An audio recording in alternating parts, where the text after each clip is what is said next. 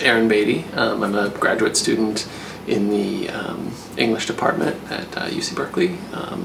I'm currently working in the Mark Twain project at the Bancroft Library, and I've been here for about now 8 years. So I've seen a lot of kind of rise and ebb and flow of student protest and over privatization and public education and fee hikes and so forth.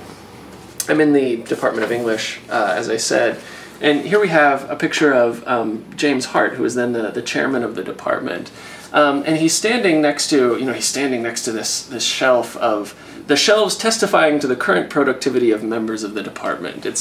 It's this demonstration, like, look at what we've produced, look at all of this incredible knowledge that's being produced, and very, knowledge as a kind of value being returned. And it's almost like he's showing us his bushel of wheat, like, look at the produce of my department. And in a lot of ways, that's sort of the simplest way of representing what a university does, of just showing, like, here we have these books that contain knowledge within them.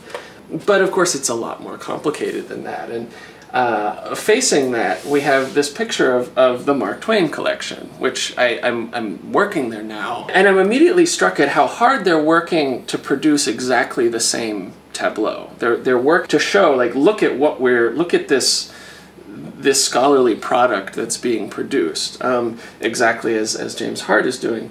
But what I think is funny about this photograph is it's an extremely staged photograph, and it's a misleadingly staged photograph, because these piles of letters, they should be cataloged away in files. They should be in plastic sheaths. They should be protected from the air. They should be protected from being knocked over. There's no usefulness to piling them up this way.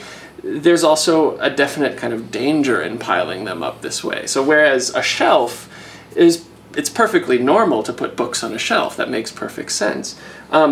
It doesn't make sense to sort of put them here as a mass unless you're trying to show that this is an archive as a container of this kind of value.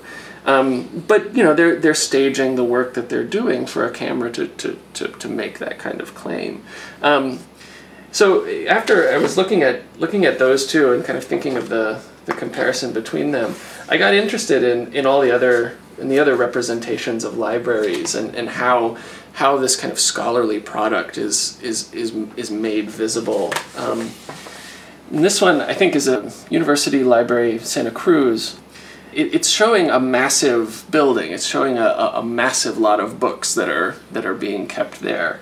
It kind of looks like a warehouse. It kind of looks like the industrial containing infrastructure that we see in other parts of this book, where we're actually seeing agricultural product or other products. You have this librarian here sort of showing us his work, showing us his warehouse of knowledge. And the emphasis is on the warehouse of knowledge, and you don't see anyone using this knowledge. I don't think there's another figure visible, only the person who takes care of it, but doesn't really use it as such. It's his job to take care of it. And the third photo in that kind of sequence, but this is a radically different way of representing books. These books are pushed up to be staged for us, for the viewers, and this might be an actual shelf, but this is symbolically representative of books rather than being demonstrative of a vast expanse of books. We need a couple books so that we know it's a library, so grab a couple books and put them up here.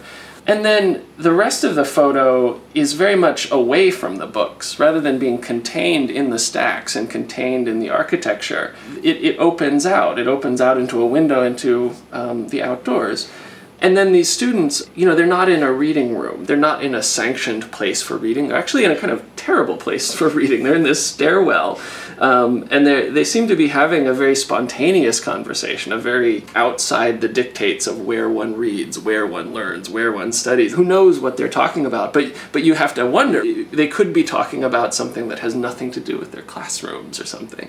So there's a nice kind of range of placing students in relationship to books and libraries and where those sites of learning take place that indicates a certain kind of either flexibility or maybe ambiguity about what the student's role is in this industrial production of knowledge. You know, is the student the product? Is the student part of the production process? Is the student the customer? You know, the ways the students are placed in space, I think, raises a lot of those questions really interestingly, and those are questions we're still sort of talking about and fighting about and being confused about.